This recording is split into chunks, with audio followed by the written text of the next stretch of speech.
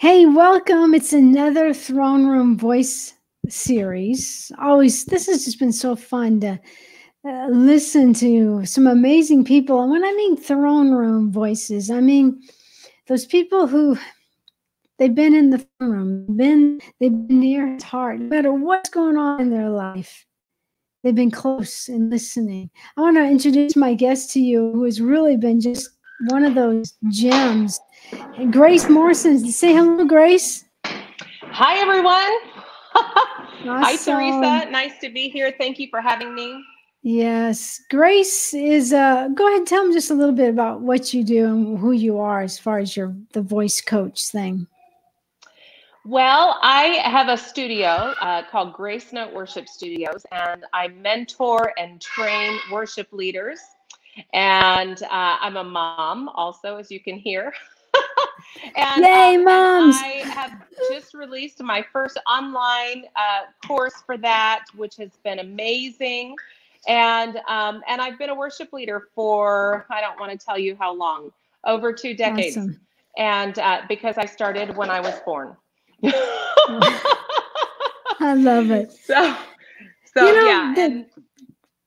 Go ahead. I'm sorry. I just get excited because Grace is one of those friends. It's okay if you got kids. This is life. I mean, if my life's going on, you're going to hear the kitchen with Dave in there. Grace was one of those friends that where I was praying Psalm 15 for the right kind of friends. And our friendship started with her DMing me at Instagram. So, and now full circle. I love you, kid. That's okay. If he wants to share a Bible verse. He wants to sing his solfege scale. My 3-year-old. Oh, bless He's singing him. Do, Re, Mi, Fa, So. Oh, love it. Hey, buddy. Good to see you. Oh, but I'm just saying that to say, God could bridge the gap and bring friends to you.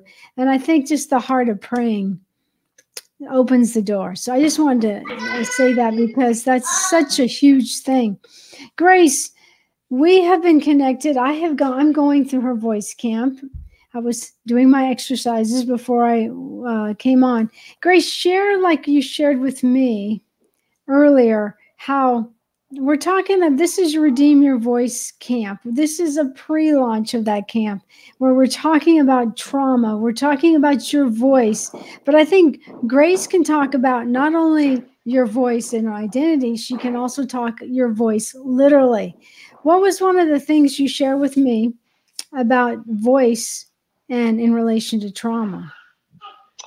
Well, trauma is a unique experience. Well, it's not unique. It's actually ubiquitous. We all experience trauma, but it's unique in the way that the body processes it. We think of trauma as either emotional or physical, and the reality is it's everything. If you have physical trauma, it's emotionally traumatic. If you have emotional trauma, it is also physically traumatic. And specifically in regard to the voice, if you experience tremendous amount of trauma, especially in childhood, very often the voice will slow development. And sometimes it will not fully mature. And because the tension, the body is holding tension in these muscles and holding tension all over, really. Wow. And it inhibits the full use of the instrument. And you can experience emotional trauma at any stage of life, and it affects your voice. And it creates tension that causes other issues. It's a big, long web of issues that can develop. And you can learn how to heal that. And some of vocal training is processing through those traumas and receiving healing. Share about the breath. What's just phenomenal to me when you talk about the breath is how it intertwines really. I mean, I'm sure if you're a vocal coach and it was, non-religious or whatever, but it literally connects the breath. I want you to share about that. It literally connects, I think, who you are in your DNA. And I really believe who you are in your DNA ends up voice, your identity. Will you share that? Sure. Well, I have a phrase that I say over and over and over to all of my clients, and it is this: the voice is the breath, and the breath is the voice. You can't focus on the voice and ignore your breathing. You can't focus on your breathing and ignore your voice. There's no autopilot zone for healthy singing or speaking. It's all an intentional marriage of the two. And in order to use the voice properly, you have to find the place in your breathing where you are at rest physically at rest.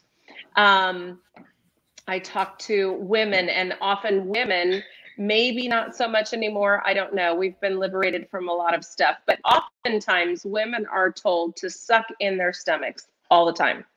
Because obviously nobody wants... My mother. Yeah, yep. Mine too. Okay. And my grandmother. And what happens is you're putting trauma on the body. You're creating trauma, and you're restricting the breath. Now, I'll tell you personally, my grandmother used only a portion of her voice for her entire life. And the reason she did is she told me, if I use my full voice, I don't sound genteel and it's not ladylike. So she was trained that in order to be ladylike, she needed to sound weaker than she was. Which is such a distortion of truth, and just really speaks to that identity thing that you talk about a lot. And so in order to use the voice properly, you're going to have to find the full resting place so that your diaphragm, everything is in alignment, and your diaphragm is able to fully expand. And then you learn how to employ that breath and produce the sound that you want to and that you're capable of doing. You know, when you first told me about the breath, and then you said the voice comes from here, it's made me realign my thoughts, not just for my voice, but where is the resting place for my voice? Am I being, like, I'm doing pretty good right now, and I don't feel like I'm strained. Good job. I don't know if I did do some exercises. You're doing a great job. Yeah, you're doing a great job. See, my voice, just to share, my voice got really thin. If you listen to last night's broadcast, I think it was thin. And I was like, whoa, Lord, you've called me to speak, to help people find their voice and share their voice and market their voice. What's going on? Well, this has been a very traumatic year, starting out with falling downstairs. Thank you very much. Yeah, hitting myself. And then a number of things have been very traumatic. So I feel like I'm coming around the circle and realizing that I'm growing through exercises in your voice. But this is what I want people to realize, Grace. I believe that resting place, literally, seek ye first the kingdom of God, and all these things will be added to you. Hebrews 11:11, that Sarah's faith rested in the one who made the promises. I think it coincides with your actual voice. What do you think? Yeah. Oh, absolutely. One of my favorite verses that I deliver to my clients is Hebrews 4:11, which says, if you're going to labor, then labor therefore to enter into this rest. And the resting place, it's talking about faith, which is what you just referred to with Sarah's story. And when you're in faith, you're at rest because you're not taking responsibility for the stuff you have no business taking responsibility for. You're not God. I'm not God. I'm not Holy Spirit. And we don't do the things that the world does to try to make things happen. We don't need to strive, compete, and manipulate. We need to follow the one who has it all worked out and has ordered our steps and planned out our ways and has written in his book the beginning and the end of our days. So we work then to find that place of trust, that place of resting. And that's such a pivotal thing about what we do at the Redeem Your Voice Camp. If you're just joining us, we have a series that has everything to do with your emotions, and it is free. It's called 3 Keys to Find Your Voice When Your Emotions Scream, Shut Up. So often our emotions start to dictate, or we get triggered by our emotions. And as Dave shared last night, so often we have to remember our identity as we line up with it, truly who we are. Then when the lies come in, we're able to, wait a minute, that's a lie. What's it say in the word? I'm not going to have coffee and tea and pour hot water over that lie. I'm going to cancel its agreement in my life. And we help the ladies at the Kingdom Mentor Academy at the Redeem Your Voice Camp very heavy on declarations. At redeemyourvoice.com is the 3 video series. You get to video 3 and you'll realize using your voice and the declarations. Grace, I believe even as you use your voices like that in declaration, I believe it can literally penetrate the cells in your body and penetrate your voice. This is where I used to speak. I'm trying to not speak from there. But what do you think? Absolutely. And I love a story that Paul Youngie Cho gave. Paul Youngie Cho is the pastor of, I believe, still the world's largest church in Seoul, Korea. And his entire church grew on one thing: prayer. They Wow. just prayed. And the stories that have come out of there for decades are just absolutely phenomenal. And he was speaking to one of the key surgeons in Seoul, Korea. And he said, I want to tell you something that we've just discovered. The surgeon is talking to Paul Youngie Cho. And he says, we have discovered that the tongue, your voice, controls your entire body. Every cell in your body responds to your voice. So if something is wrong in your foot, your voice, actually, your foot will respond to your voice. And wow. And Paul says, oh, that's not news to me. I've known that a long time. He said, what do you mean? Now the scientists have just released the research on this. And he said, no. In the book of James, in the Bible, it says the tongue is a small member, but it controls the entire body. So That's so I good. think it's so pretty good. significant. And a lot of people come to the Academy. A lot of times they come through the Vine Dresser Words, either on Facebook or on Instagram. And I think if I think of, that's like the Vine Dresser, the Father talking through me, I think of the way that voice goes out in my heart and into paper. But I think there's a place where it's like, use your voice. I'm the voice of the Father, but I'm talking to you, so use your voice. And what's really been fun, I'd say fun, is when we help the ladies. We have this saying, Grace, we call it grit. Generals releasing identity truths. Granted, we know you can release identity truths by how you walk, but releasing the keys of who they are, able to release that to their friends, they really become that true grit of generals releasing.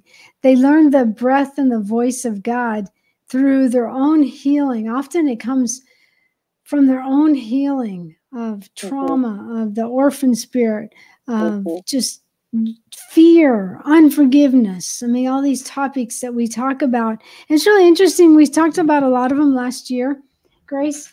And then we came up to the pandemic and how many of them's like, oh yeah, I remembered we had to have declarations. They're using what they've learned to fight, to come from a place of victory, but really going forward with the midst of everything going on. If someone was, let me just think of this. If someone was struggling, let's say a mom, and they don't feel like their voice is commanding enough, or someone in the marketplace, at work, they just don't feel like their voice is strong enough. Teresa, who's struggling to keep her voice at a lower level, what would be like the beginning point? And how does that tie in again with your identity? Okay. Before Jesus went out into ministry, He was released into ministry after he was baptized by John. And when John baptized him, the Bible says the Holy Spirit descended on Jesus like a dove. And the dove represents that tangible, physical, indwelling presence of the Holy Spirit. In the Old Testament, the Bible refers to the Holy Spirit as the Ruach HaKodesh. And I'm not a Hebrew scholar. I'm not great at speaking Hebrew. So that's the best I can do there. Don't judge me for that. But generally speaking, that's sort of how it sounds. I'm sure it could have a little bit more because it's Hebrew. But that word literally means the breath of God. And when God created Adam in the beginning, Jesus being the second Adam and Adam being the first, even in the very beginning, God breathed into man and he became a living creature. And so when we begin by finding the breath. So we good. begin by finding and locating the breath. Then we learn how to release the breath. And Jesus released the breath this way. He says, I only do what I hear, what I see my Father doing. I only say what I hear my Father saying. And when we find that place, like you talked about in the vine, then it becomes a natural outflow of actually who we were created to be. And we come back full circle to our original design in God's master plan for our lives. Wow. You know, as you were speaking, I used to say this, and I had no basis, no Grace Morrison in my life to base this. But I would always share how your voice moves in the heavens and how God can speak through you. This is what I would say. It was like I called it, or at least as I was praying, I called it the hum of heaven. Like Grace's voice, I know it just rings in heaven. Whoosh. Wow. But listen, so you're like, what's the hum of heaven? Well, ultimately, it is the full DNA of who you are, as we talk about your identity. But the hum of heaven, think of it. This is how God showed me how to relate to this. He said, Teresa, when you get up in the morning to have that coffee, I sleep all night so I can have a cup of coffee. When you get up in the morning and you get that cup of coffee and you sit in your favorite place and you take that first sip, what do? I go, He said, that's the hum of heaven, because it represents, I mean, he's using coffee, okay? I mean, if you're not a coffee drinker, you might not get to that. But he says, that's your soul uniting with your spirit and coming into union. And that hum, like coffee, it doesn't have to be over coffee, that represents your voice, how you can align your voice to heaven. We're real big on that. What do? Do you align your voice to what? Do you align your voice to the heaven, meaning you align your voice to what God says about you? And then when you do that kind of aligning, then no matter what you hear, news, you just realign. What does God say? Another word is getting in agreement with heaven. Once again, I love that thought. You can get in agreement with some real negative things. And I have this picture where you set up to a table, we'll say tea, and you got the tea and you pour the hot water with the wrong things. And you sit there and you're just soaking in the negativity. When it's not just realigning, there's something you do with that. I remember when God was sharing this to me, he said, cancel the assignment. So I'd go around the room, all the house, cancel the assignment. And I'm like, God, what's the key to cancel the assignment? It's great saying this, and then he shared, you cancel the assignment by realigning your vision to what God says, your identity to heaven, because your voice rings out in heaven. You make those declarations, Teresa, and you find that place of abiding. No strive, simply abide. That place of, when I mean not striving, it's like you just, on a good day, I do well to maintain me. You read the word. You find voices that align with God for you. Not every voice is going to align, but you find those voices. And if you're ultimately looking for them, then you just ask, like I was asking God for friends, just pray. Say, God, this is what I need. Help me. Help me find the right alignments. Lord, help me make those declarations so I can speak life over myself. As a vocal coach, but yet you're not just a vocal coach. I know you've got some great preaching inside of you. How do you mingle both of them? I mean, is it just like an extension of your relationship with God with your voice and teaching about your voice? It actually is. You know, I went to school, to college, and I started out as a music major.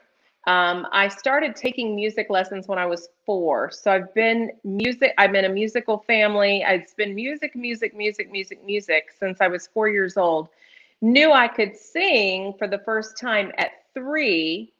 And so I developed that gift, and about 3 years into my college career, I was burnt out on music. I'd been studying music for 20 years at that point, and my heart's cry was to use the gift that God had given me as a gateway to share the gospel. And I was so hungry to build that side of my assignment and my gifting. And so I switched majors at the second semester of my junior year, which I don't recommend. But it did take a little bit longer to get out of there. But I ended up getting a degree in biblical studies and philosophy with a music performance minor, believe it or not. And so it's been a desire of mine that music would be a gateway for people to hear the good news of Jesus. And that it would be something that, you know, the Bible says your gift makes room for you and will bring you before kings. And so it's really something that gets me in the door. And then my heart is to see people come into their correct alignment and to know the glorious Father, like Ephesians 1:17 says. And so it sort of flows. It's like it's a streams. You know, I have lots of streams that go into the river, but it's all about the river. Oh, that's good. That's so good. I think what you're talking about is something that we've been sharing a lot. It's a rest to run. I mean, you've heard me talk about the rest to run? Can I share that if this is in line kind of with what you're saying? It's like Hebrews 11 verse 11. I mentioned it briefly, but it has to do with Sarah, who was unable to conceive. So in the very first, it says Sarah's faith embraced the miracle working power of God. This is the rest. So I want you to think about this. I want you to take this in. This might be your word right now during the pandemic: to rest, to run. So her faith rested in the miracle working power of God. She operated in the authority of her faith. Get this, the authority of her faith, where her faith rested in the promises of God. The promises of God are yes or amen and amen. You can rest there in his promises, the full rest. And then you know where the run comes into? It says in the end of that verse, and she tapped into his faithfulness.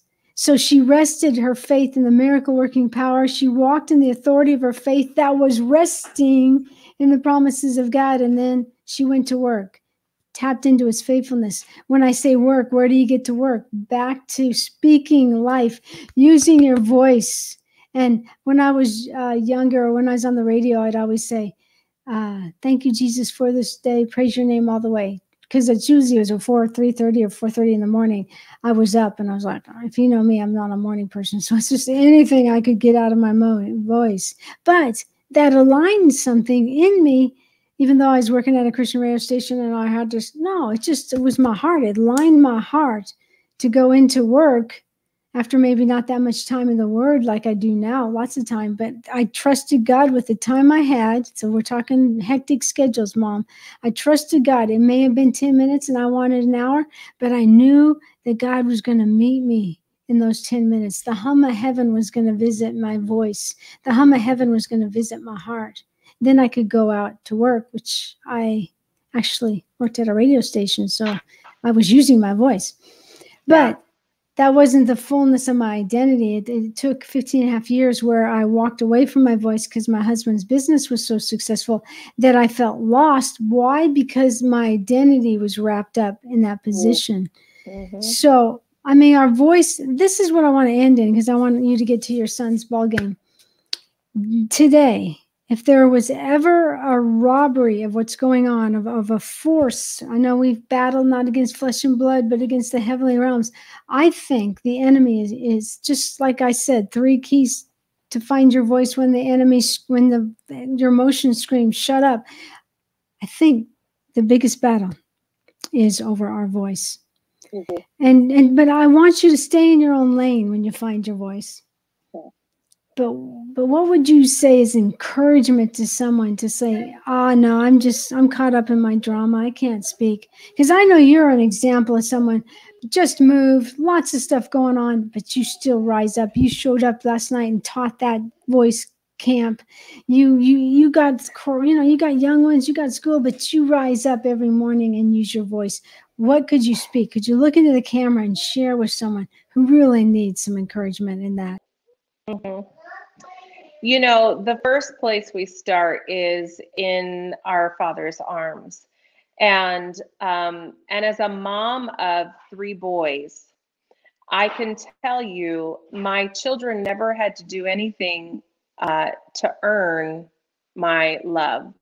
The very minute that slimy little thing, squirmy little loud baby was put in my arms, my full attention and full affection was on that baby, even before they were put in my arms. The minute I found out that they existed, my full attention and full affection was on them. And the Bible says in Ephesians 1:17, Paul prays, and he says, I would that you would know the glorious Father. That's the starting place. Knowing the glorious Father. That word glorious means heavy and weighted down with everything so good. And when we know the Father, when we receive from the Father, then we begin to discover the riches of his inheritance toward us who believe. So and when you know that, and even as you're just beginning to develop it, even as you're just tapping in, like you said, to his faithfulness, just getting in, you can take baby steps into that. You know, my babies, they cried a lot when they were babies. They didn't sleep through the night. They pooped in their pants. They did all sorts of things that were very inconvenient to me. Sometimes they embarrassed me by, having a little spit up on my shirt and then I wasn't cute anymore. And so, there are things, but they never lost my full affection and they never lost their place as my son. So and when we're in Christ, there's no fear. The Bible says in Christ, there's no condemnation for those who are in Christ. So I think that's the key, is finding our place in him. Christ. And when you're in him and you're going towards him, the mistakes and the messes are okay. The Bible says a righteous person falls 7 times and they keep getting back up. There's grace for all of that in him. His grace is sufficient. So I would say, do it afraid. Do it trembling. Do it insecure. Don't wait till you feel like doing it. Just simply do it as a simple act of obedience, even if you're not sure. Because even if you fall down, he's right there. He's a good father. So good. So good. I love that. Do it afraid. Or I always say, oh, I can't remember what I say. Do it. Imperfect action is better than no action. And I think sometimes that's what God's causing us is to rise up. Well, you've been listening to Grace Morrison on the Throne Room Voices series. It's all part of our pre-launch with redeemyourvoice.com. It's a free three videos, just a framework of what really, in short, of what the Redeem Your Voice camp is all about. Amazing testimonies of women who've invested in themselves to have a result that helps them with their family, with their business. Or I have one member just beautifully coming over from some trauma. So just one quick, how important is it to have mentors? You're a mentor. How important is it to have mentors? I don't think I would be, I can tell you with assurance, I wouldn't be where I am if I didn't have people in my life speaking life into me. Yeah. It is as important to your growth as food is to your nourishment on your physical body. Amen. It is imperative. And just like food, it's important to have good, healthy mentors, not junk food. So surrounding yourself with people who will tell you no and will tell you this is where we need to correct. I remember as a young woman when I was dating my husband, actually, and I was involved in some stuff that I felt convicted of, but I was making really good rational reasons for why it was okay for me to be involved with those things. And I didn't say a word to my mentor, not a word, not one peep, and nobody else did either.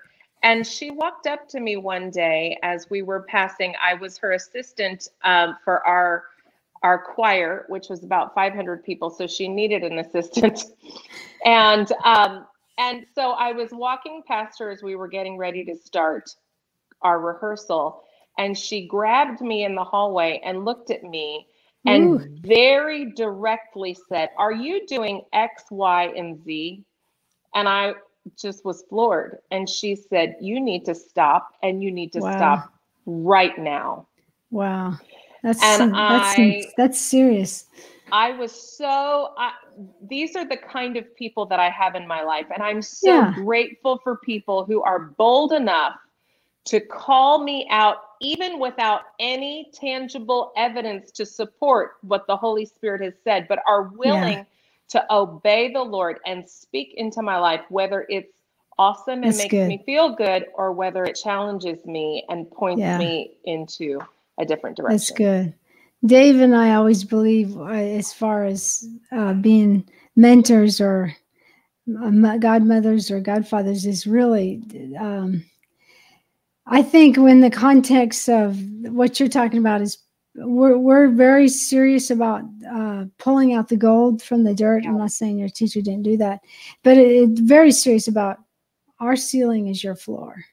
We want you to go farther where we're going to go, then we're going to go.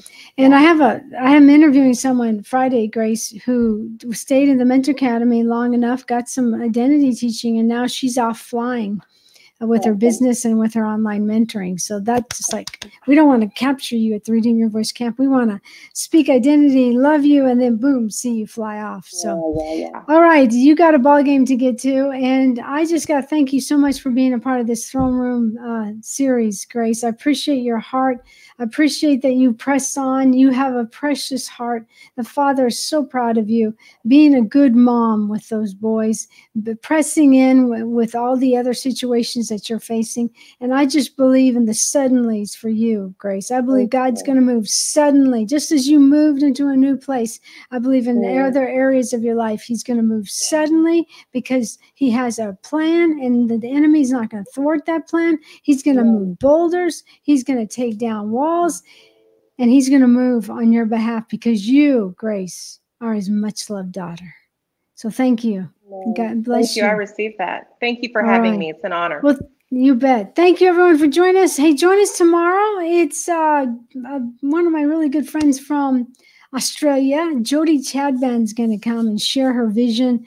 And it's an amazing story in what she's doing now. Jody Chadban, that'll be tomorrow at 6 p.m. I sure hope you can join us. And I appreciate you. And remember, you can have 3 keys to find your voice when your emotions are screaming, shut up.